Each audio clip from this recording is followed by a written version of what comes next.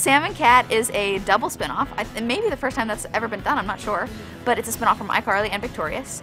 Sam from iCarly and Cat from Victorious become unlikely roommates, and we get to see their weekly shenanigans. It's gonna be Gibby-licious. No, but I mean, if you're a fan of Gibby, you're gonna love the show. Definitely explores more of Gibby that you've never seen before. Like, it definitely explores the character more.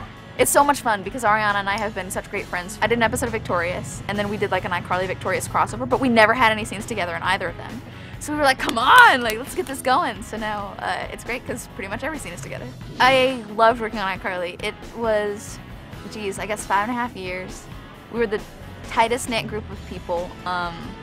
There really wasn't one episode where the script came and I was like, I'm not looking forward to this script. Every time I got a new script, I was excited to do whatever I got to do that week, and we got to work with so many different great guest stars. All the talent we've had this season has been crazy.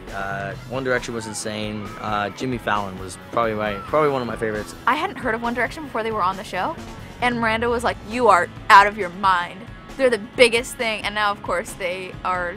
There's nothing bigger, but they were so nice and so laid back and funny. And then Emma Stone, it's crazy. Like, we met Emma Stone in New York while we were filming the Jimmy Fallon episode, and then she came on the show from there. Emma Stone was amazing. I love her and pretty much everything she's done.